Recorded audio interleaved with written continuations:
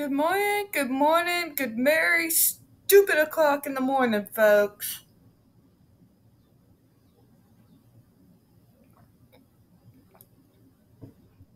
Welcome to another episode of Spilling Tea. I'm your host, Tiffany Daniels. We're going back to that horrible world known as the JRC, but before we do the usual disclaimers, folks, I just woke up about 30 minutes ago. I have not had coffee. I have not had my black tea for the morning yet, so I apologize in advance for any babbling or missteps when I'm trying to string together a coherent sentence. Alright, I'm getting it done this early because I want a pool day before I stream. Alright, folks. Thankfully, I've not looked at Twitter yet this morning. I figured now would probably be a good time before I saw any stupid. In the description box, you're going to find the link to the article that the Judge Rotenberg Educational Center doesn't want you to read. It's written by NeuroClastic, a small non-for-profit started by autistics for autistics, wherein they interviewed and surveyed over 900 ABA professionals in regards to the JRC's so-called behavior modification program. Matter of fact, the JRC doesn't want you to read that article so much. They have threatened NeuroClastic with a defamation lawsuit if they did not remove it from the website. Well, folks, NeuroClastic has refused, so you know the drill. Please read that article and share it on all your social media.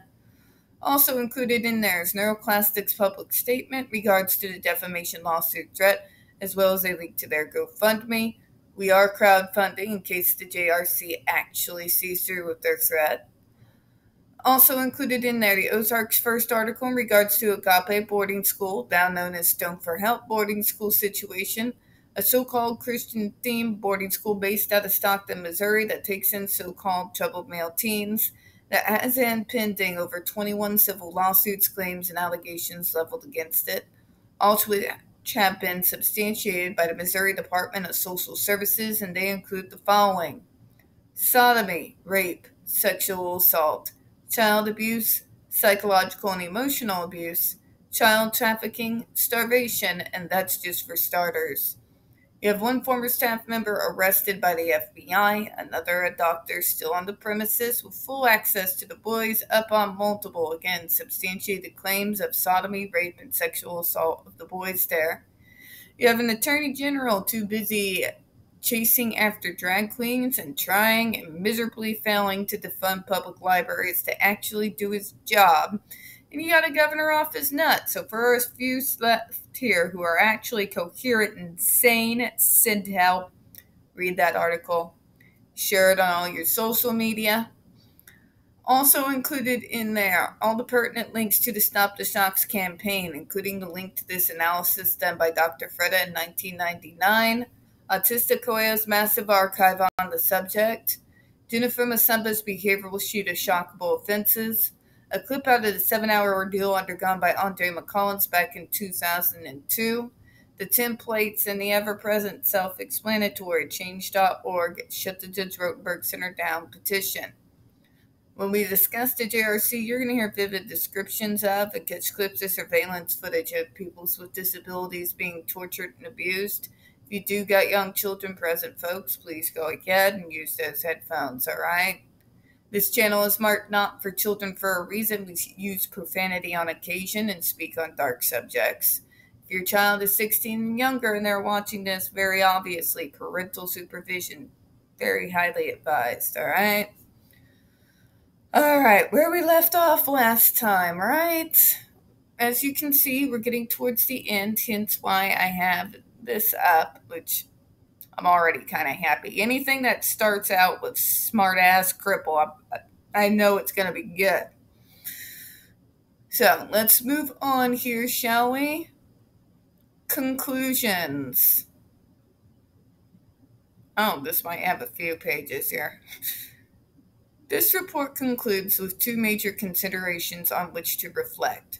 First, it is critical that the aversive and painful behavioral program used with X be reevaluated considering the lack of attention to current standards of applied behavior analysis and special education technologies, an overwhelming body of literature documenting alternative effective behavioral and educational strategies.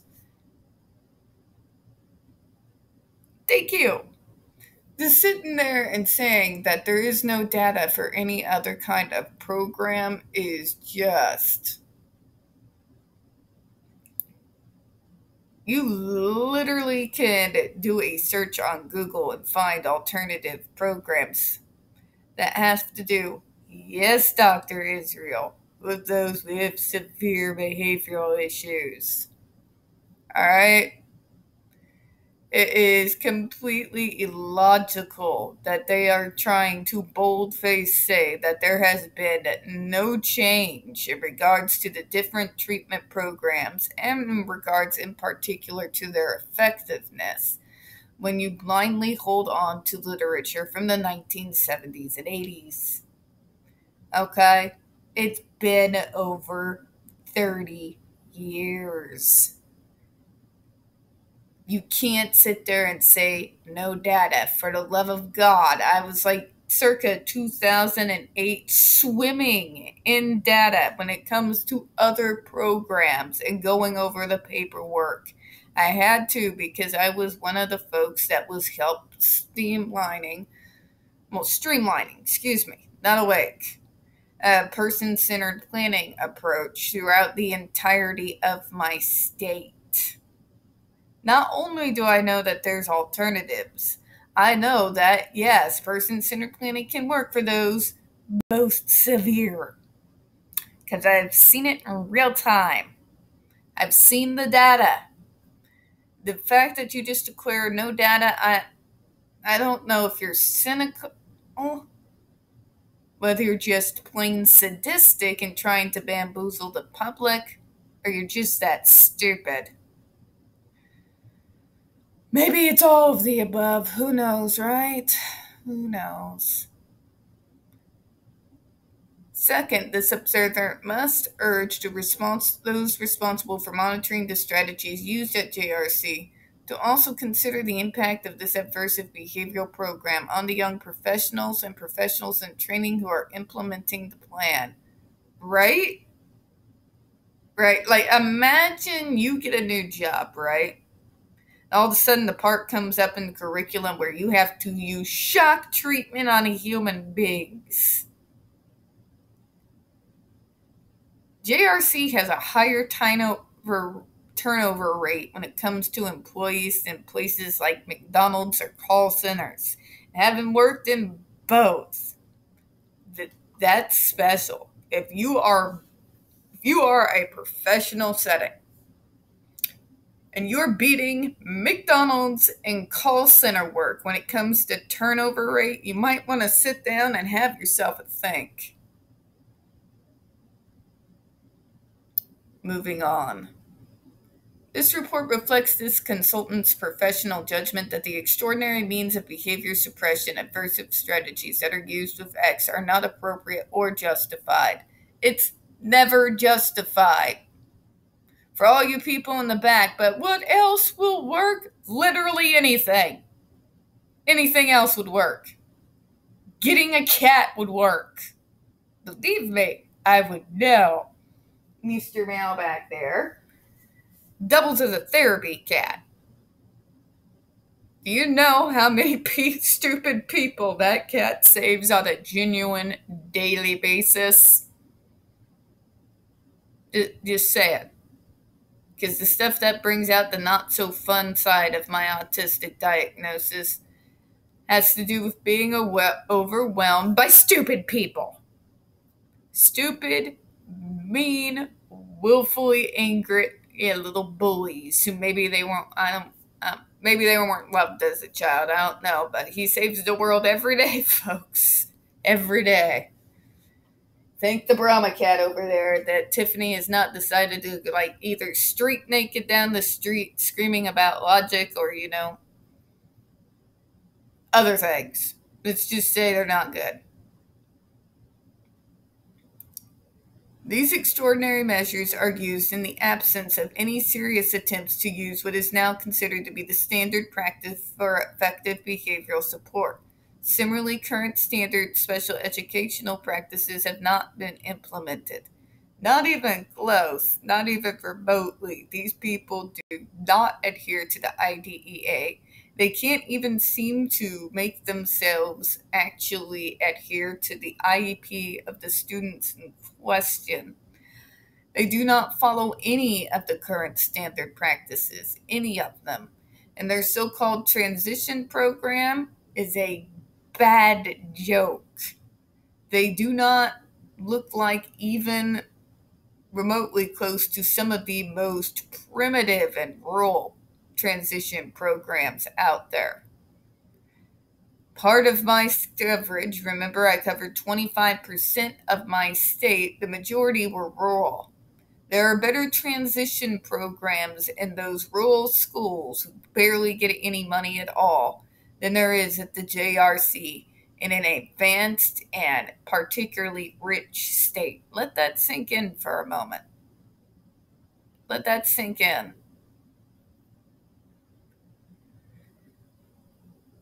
Yeah. The lack of educative and constructive replacement behaviors prohibit X from learning the types of skills and behaviors that would allow her to participate in less restrictive settings.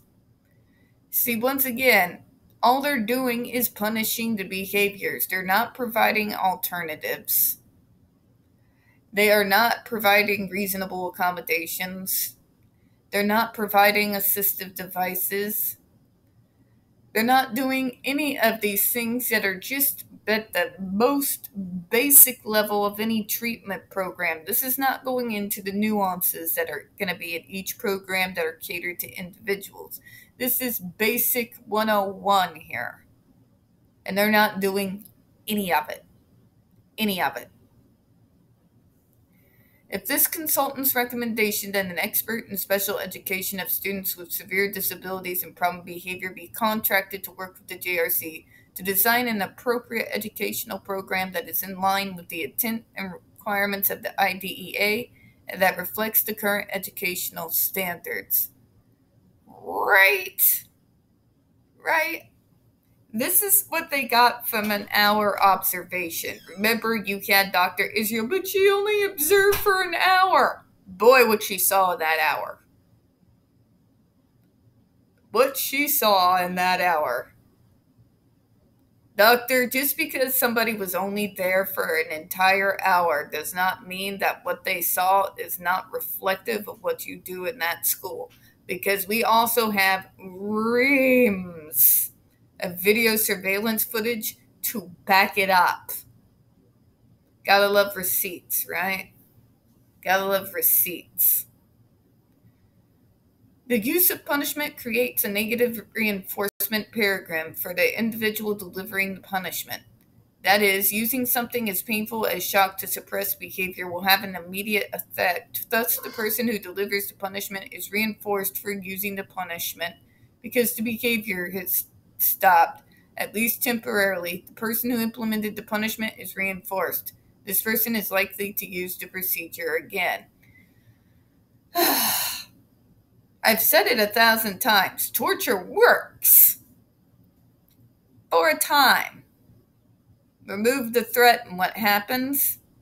Well, more than likely that behavior comes back because what is causing that behavior was never dealt with. Alternatives, reasonable accommodations, or God forbid, assistive devices were never provided.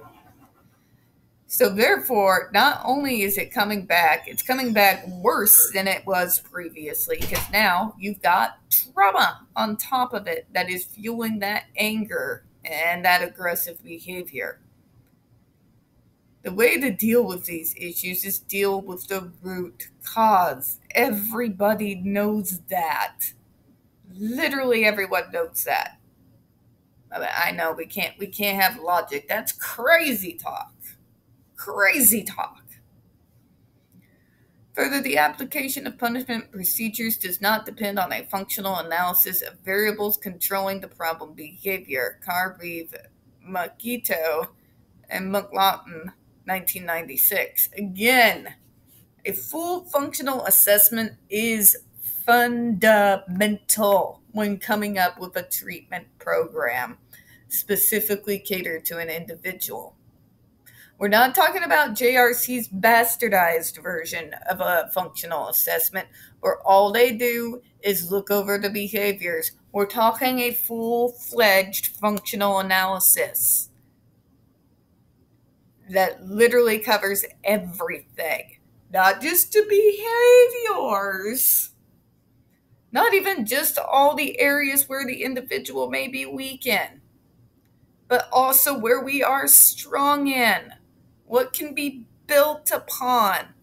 Don't be afraid of the special interest and the hyper focus, folks, because, well, it could lead to a career.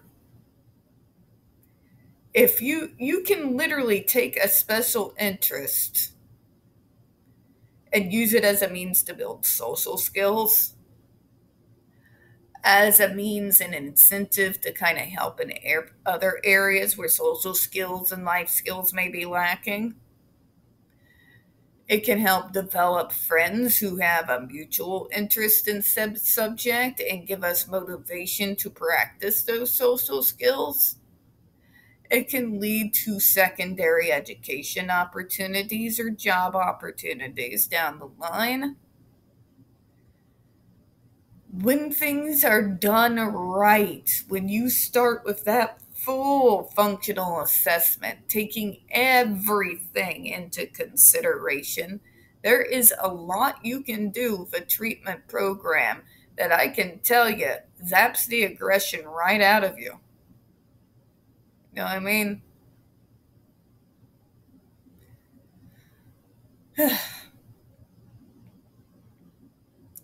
Perhaps the reliance on punishment procedures masks the need for the type of functional assessment strategies identified in the IDEA, which are meant to ensure the positive behavior supports. It goes a lot further than that.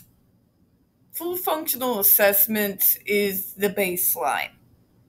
You got to get a good baseline before you come up with a treatment program, because things that I just stated, you can use one thing, an area that is strength, and if you build upon that, and if you use it as a means to help build in the areas where we're not so strong, you can literally change somebody's life.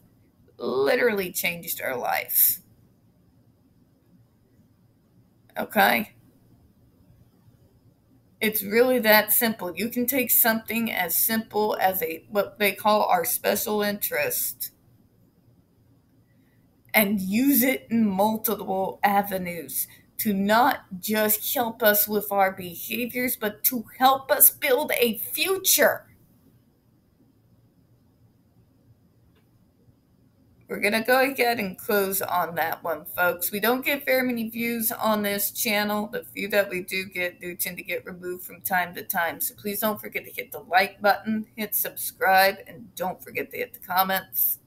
I do appreciate your time this morning. And as always, folks, we here at Spilling Tea hope you have a good one.